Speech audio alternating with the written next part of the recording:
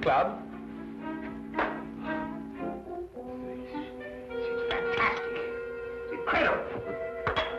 Watson, my dear fellow. Absolutely fantastic. Oh, what's happened? You look as if you'd seen a ghost. A ghost? Brandy, that's what I need, brandy. Brandy.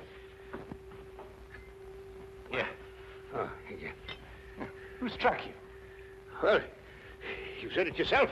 It was a ghost, without any previous warning at all. He hit me in the eye. Yeah, wait a minute. Here, I think you better have another. Well, thank you. And now I'll begin again. Who struck you? Upon my words, Holmes, it was a ghost. The ghost. Huh? Do you have a headache, Watson? It may seem humorous to you, but I mean, look, let me tell you from the beginning. Yes, please do, but start right at the beginning. Right, well, I was on my way back from the club. You see, it was about 8 o'clock. And I got into Spencer Street, and I was just opposite that little tobacconist, you know, makes that Yes, big I know, yes. There we go on, Watson. What do you do then? Well, I saw a man in front of me suddenly clutch his chest. He was walking towards you? How do you know? Well, I mean, you said he staggered and clutched his chest. You must have been... Yeah, that's logical. Anyway, yeah, well, anyway, I rushed up to him to help him, you see, and he's still able to mumble something about, he had a heart, and he lived in 19 Hooper Street, and would I help him get there? But there were no other pedestrians? No, the street was completely deserted. Good. Go on. Well, then his landlady let us in, and he was unconscious by that time, so I carried him up to his room, and I laid him out in his bed, and Holmes, he was dead. Now, look here, Holmes, he was absolutely, completely, and utterly dead. I couldn't make a mistake about a thing like that. No, of course you couldn't, old man. No. Go on, then. What happened next? Well, then I told the landlady rather said to me that she'd called the authorities, you see, and I left my name with her just in case, you know, they'd want me. And then, well, I thought it'd be rather more delicate if I left, you see. I mean, he must have relations. Yes, it's quite right, Watson. A most delicate situation. Yeah. What was the man's name? Higgins. Albert Higgins. Uh-huh, I see. And what did you do after you left the house? Well, you see, it had been a bit of an effort, you know, carrying him up like that, so I got down the stairs and popped across the road into a pub and had a pint. Yeah.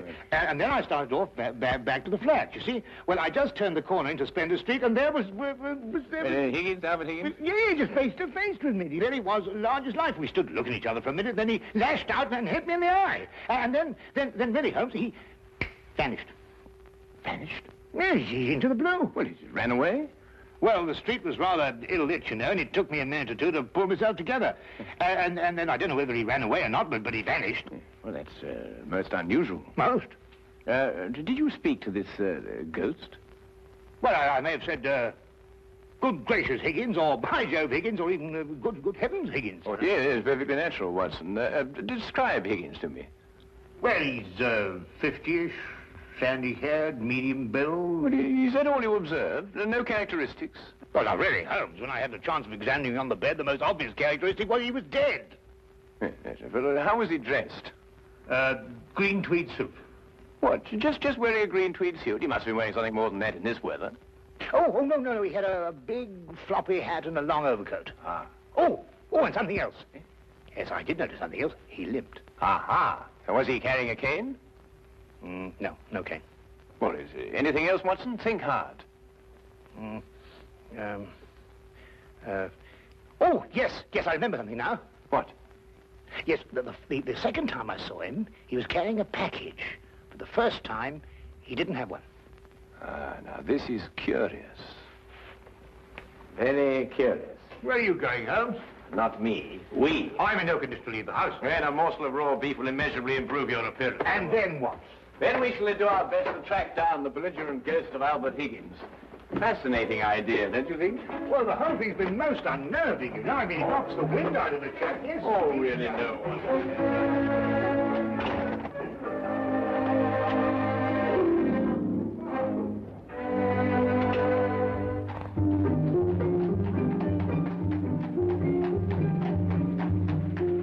Also a rather flamboyant character by the wide, rakish brim. I see he was an artist, too. He hasn't painted very much recently. Notice the specks of paint underneath the brim here. And not house paint, but canvas oils. Here, what's this? How are you, Jensen? What are you doing in poor Albert's room? Oh, good evening, Mrs. Blake. You remember me, Dr. Watson? You're the bloke who brought poor Albert in. Yes. Who's your gentleman friend? This is Mr. Sherlock Holmes. Mrs. Maggie Blake, the landlady. Pleased to meet you, I'm sure, Mr. Holmes. Oh, poor old Albert. He was proper fond of life, Albert was. He wouldn't have popped off if he'd had his way. Oh, few of us would, madam. I was around to the local having me good-night pint. And grieving for poor old Albert. He would have wanted a proper send-off. With a pint of mild and bitter, Albert would. No doubt he would, madam. The body, I see, has been removed by the authorities. Oh, poor old Albert on a slab. Oh, dear, dear. Have you notified his next of kin, Mrs. Blake? no, he had none. He was all alone. Oh, I see. Where was Mr. Higgins employed, madam? At the Pembroke Museum, right around the corner in Spender Street. It's a picture museum. Albert was a day watchman. A day watchman, you say? Well, what were his working hours? 9 in the morning till 9 in the evening. Punctual as a clock, Albert was. Never late a minute. Poor Albert. He always came back from the museum, then, at a few minutes after 9 every evening. Aye, to make his supper. He was a proper good cook, Albert was. Excuse my saying so, madam, but aren't you mistaken? Surely it's a little after 8 when Mr. Higgins finished work? Because it was only a little after 8 when I picked him up this evening and brought him here. Oh, no, Doctor. It was just after 9. I marked the time because I was waiting for Albert to come back. He'd asked me to get him a cut of beef. He always came back just after 9. He'll never eat that beef now. Poor Albert won't. He'll hit you in the eye. Hmm? Oh, no. I just bumped into a door. Oh, you shouldn't get familiar with the door, if you know what I mean. Well, really, that... Yes, I think we've found out all we can for the time being, Watson. Thank you, madam. We shan't intrude on your grief any further. Poor old Albert. It really is most embarrassing about this eye, Holmes. Did you hear what she inferred? It's a terrible situation. And she's wrong about the time. It was only a little after 8. And it's only a few minutes' walk to Spender Street. Yes. Time is a curious dimension, Watson. Habit and a preconceived notion can so easily reverse the hands of a clock. And yet the clock is still in perfect working order. Where are we going? To view the mortal remains of poor old Albert Higgins.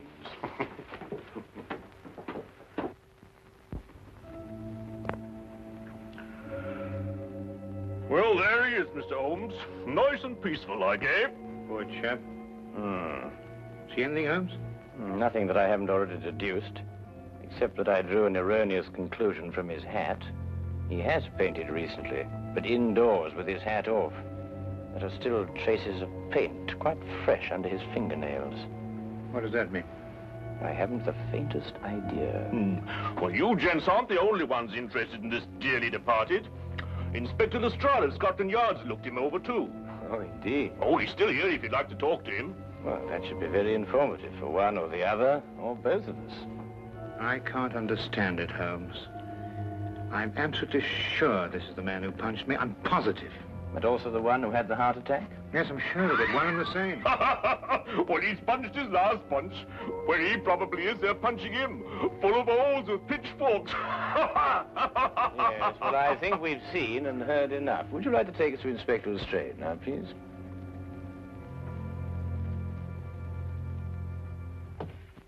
Ah, hello, Inspector.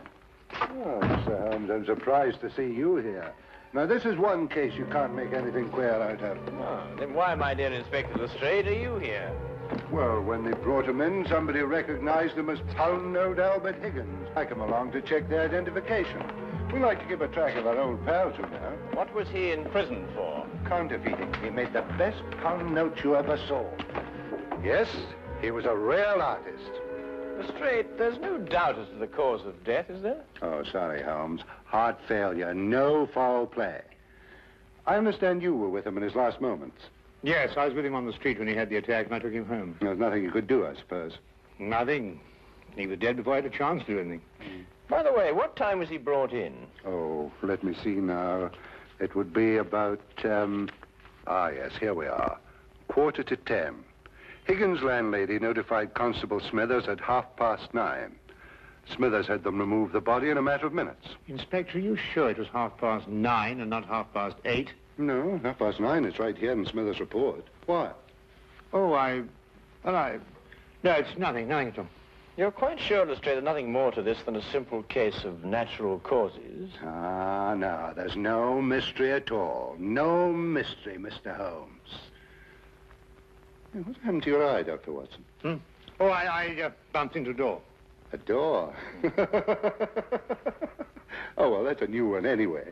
Was it a pretty door? No, really, Lestrade. That's all right, Watson. I won't tell a soul.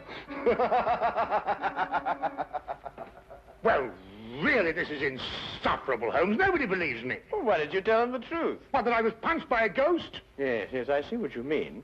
We may have to take on this case anyway, if only to protect your honor and reputation. Well, it's intolerable, Holmes. Absolutely intolerable.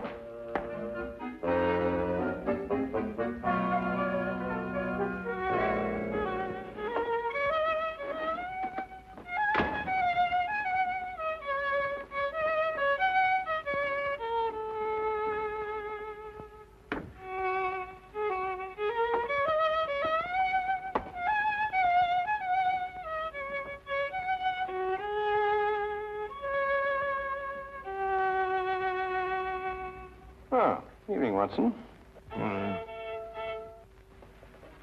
Anything wrong? No, nothing. Of course not, everything. Oh, you're sure you're not brooding over last night's affair, are you? Of course I'm not. Don't be so ridiculous. Oh, come on, out with it, man. Well, No, there's nothing to come out with. I don't know what you're talking about. Oh, come on, Watson, there's something on your mind. Well, Gosh, you'd never believe it. Nobody'd believe it. Well? Well, I met Albert Higgins in Spender Street again, tonight. And he punched you again? He pulled my nose. Really? Very, very interesting, Watson.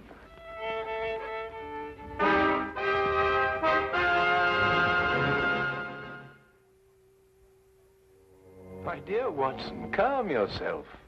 Look here, Holmes. This whole Higgins affair's gone too far. First of all, last night and now tonight. Calm yourself, Watson, and relate. Everything hangs on this second encounter. Well, it occurred just as it had last night. I was on my way back from the club, and I'd reached Spender Street. It was a few minutes ago, as a matter of fact, just after 9 o'clock. I'd stayed rather later in the club than usual. There was a chap from Afghanistan. They was awfully interesting. Yes, Watson. Get on with his story. Well, I was rather preoccupied, as you know. This affair's cut me up, rather, and although I may not show it. Anyway, I was walking along. I suddenly looked up, and there was the pedestrian, a man a few feet from me. Walking towards you? Well, yes. Of course, I didn't recognize him straight away for, you know who.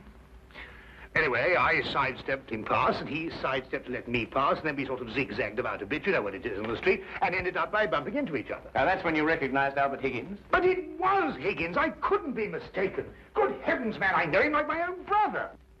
Dressed as he was last night? Exactly. And what did he do then? Well, as I told you, then he put out his hand, and he... Well, yes, we'll go into that. And then he was gone, vanished. Capital, Watson, capital. Everything begins to fall into place. Now, there's one more question. Was he carrying a package? Well, yes, he was, just like last time. I say, Holmes, do you believe, What? Supernatural? Ghosts, do you mean? Sounds silly, I know, but, Higgins did die of a heart attack. There was no foul play. No foul play? Why, the whole affair reeks of foul play.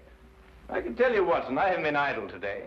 Do you know that the Pembroke Museum is showing a collection of paintings on loan from the Italian government, and that included amongst those paintings is Leonardo da Vinci's Moonlight Madonna? Well, I did read something about it in the paper. What's that got to do with Albert Higgins? Well, we must now pay a visit to the good inspector and inform him that if the ghost of Albert Higgins hadn't struck you in the eye... And pulled my nose. And pulled your nose, I would never have suspected the Moonlight Madonna would be stolen from the museum. What? Well, it's quite obvious, isn't it? Well, of course. I see. Oh, thank you. Well, we'll soon know, Mr. Holmes. But if the picture's still hanging in its place, and we've dragged the curator out of bed to check on it, well, false alarms like this don't exactly help the Yard's reputation, you know. And what about my reputation, Inspector? When I say a man died a little after 8, he died a little after 8 and not a little after 9. And when I say these ghosts punched me in the eye half an hour later, hang it, he punched me in the eye. Oh, we all have our off days, Dr. Watson. To err is human, as the poets say. And furthermore, if I tell you that I bumped into this chap's ghost again tonight... You didn't tell me about any second meeting. Oh, didn't I? Well, nothing. An hallucination, that's what you had, Dr. Watson. Yes, it's, psychological. That's the thing in crime today, psychology. I've been studying it, you know. You astonish me, Inspector. Oh, we're not as backwards as you think, Holmes. No, we like to keep abreast of the times. Though I don't mind admitting I don't think this psychology's got much of a future. Oh, come in. Ah, Hawkins, you saw the curator? Oh, yes, sir. I called him, Mr. Bentham, as you instructed, sir. He was quite excited when I told him this picture called the Moonlight Madonna had been stolen. And so we rushed around the corner to the museum. And? Well, sir, the picture was there, hanging in its proper place. Good night, sir.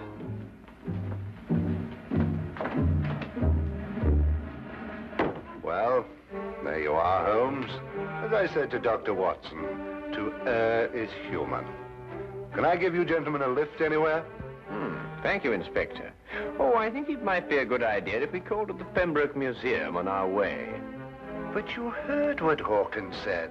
The picture was hanging in its proper place. My dear Lestrade, Hawkins' statement merely proves that what he and the curator saw was not the Moonlight Madonna at all. Merely an excellent forgery.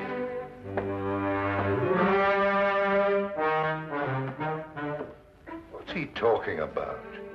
Art, ghosts, my black eye, and psychology.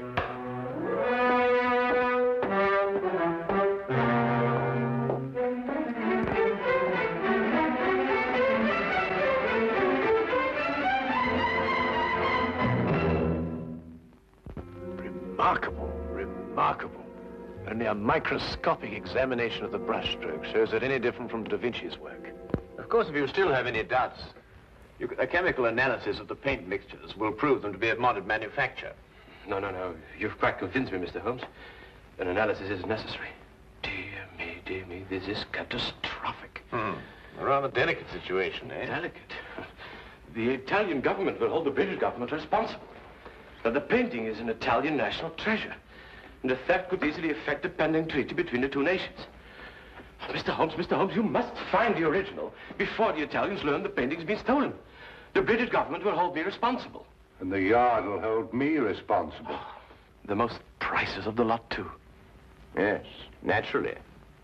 Well, we know who stole the painting and substituted a forgery, Higgins. All we've got to do now is find out where he hid it.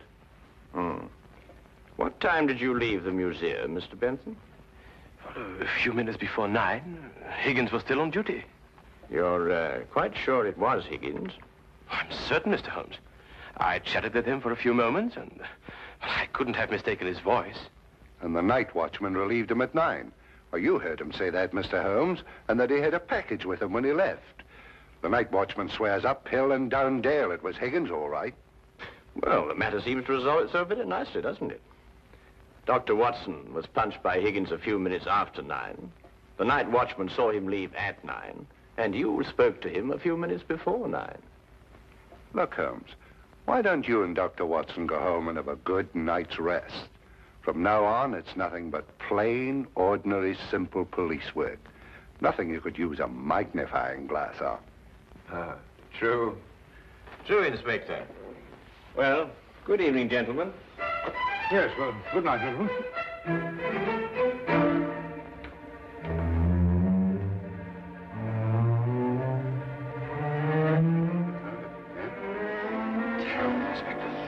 Terrible, Inspector.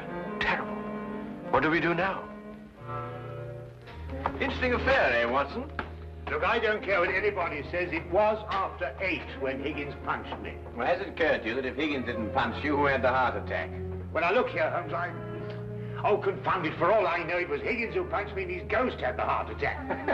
Come on, Watson.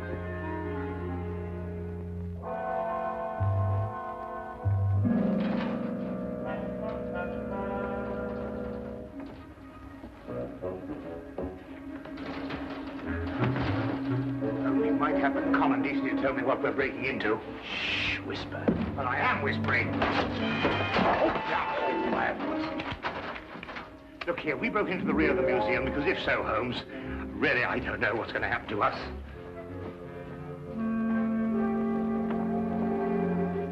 Here, hold this. What? Oh.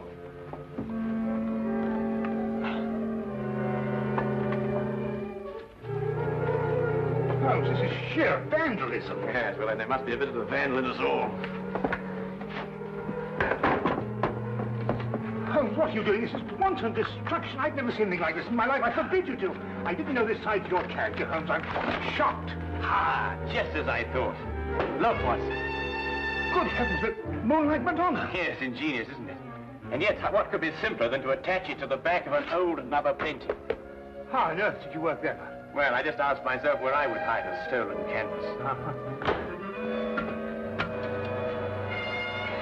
Holmes, have you gone mad? No. We just await events. I don't think we should have to wait very long. Holmes? Dr. Watson? What's the meaning of this? Watson, I believe you've already met Mr. Bentham in his capacity as curator of the Pembroke Museum. Allow me to present him to you now as the picture thief. Charmed, Dr. Watson. Oh, delighted. What is this? So you discovered my little hiding place, Mr. Holmes. I'm curious. How did you know it was I and not the late lamented Higgins? Yes, I believe Dr. Watson's story from the first. If Higgins died at a little after 8, it must have been someone else who struck him a little after 9. But it was Higgins who punched me home. No, Watson. It was a limp, a wide, floppy hat, and an exceedingly long overcoat that punched you. Seen in a dimly lit street. A psychological misidentification, as the good inspector would call it. The night watchman was also a victim of the same illusion. And what about the landlady? How much did you have to pay her to set back the time of death by an hour, Mr. Bentham? Oh, not much, Mr. Holmes. How did you know it was me? Dr. Watson and the night watchman both identified the 9 o'clock Higgins visually at a distance. Only you pretended to have spoken to him. This meant that either you were lying or Dr. Watson was punched in the eye by a ghost. I believe the simple explanation. You almost make me feel transparent, Mr. Holmes. To anyone who viewed the facts objectively, you were. It's a pity that one crime has to lead to another. Yes, and I think it's a great pity, Holmes, that you broke that vase. Oh, yes. But it's only an imitation. Nonsense, you can't tell me that sort of work like this is an imitation. Perhaps the pieces can be... Well done, Watson, well done. You know, Holmes, you didn't have to invite him here to catch us. You put us in rather an awkward position. Oh, my dear fellow, I have sublime confidence in your ability to extricate us from any predicament in which my rashness may place us. Might I suggest that you now fetch the good inspector? Yeah, here you are. Yeah. Excuse me. I say, Holmes, Bentham punched me in the eye. Who was it tweaked my nose? Well, my dear old chap, it was absolutely imperative that I make certain that the limp, the hat, and the coat were really capable of fooling you. You? Yes, I regret to say I not only tweaked your nose, but I also pulled your leg. Oh! Why,